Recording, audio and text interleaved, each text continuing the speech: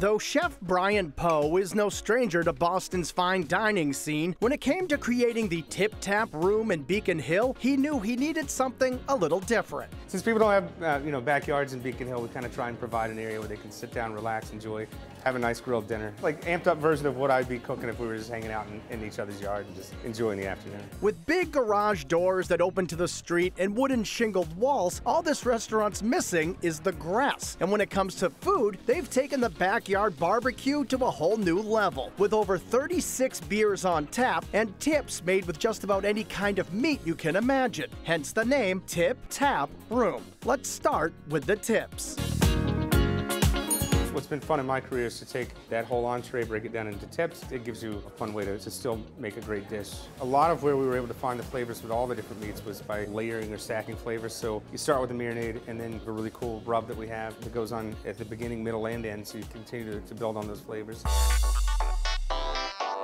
The best part about these tips is that there's really no going wrong. You can order the classic steak tips served with horseradish potatoes and cherry peppers. Or you can try some citrus chicken tips served over jasmine rice. Mint and shallot lamb tips with creamy goat cheese potatoes, seared tofu tips over quinoa and fresh avocado, even swordfish tips with an olive tapenade potato. But for a dinner that will make any day feel like a holiday, Brian recommends the turkey tips served over creamed corn potatoes and topped with cranberry fennel slaw. The idea is just like this ultimate kind of comfort. So you have Thanksgiving in the summer, Thanksgiving in the winter, whenever you kind of feel that need to dig into some comfort and flavor, and it's all in one package on one little tip plate.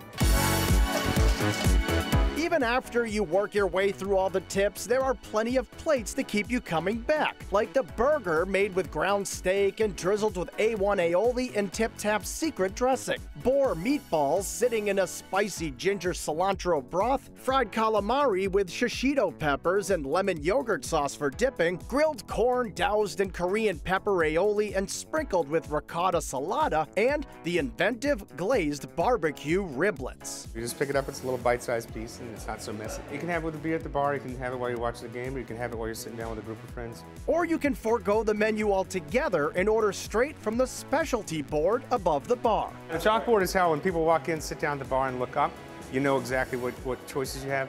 On a Friday or Saturday night, we might have 10 different new ideas that we came up with that are put up there. And we might have to, in the middle of dinner service, get up on the chalkboard and erase that dish because people loved it. We continuously change and create and do and make stuff up. So I actually want to get a t-shirt that says I make stuff up. You know, like it's just, we just make food up all the time, and it's just it's an amazing place to be.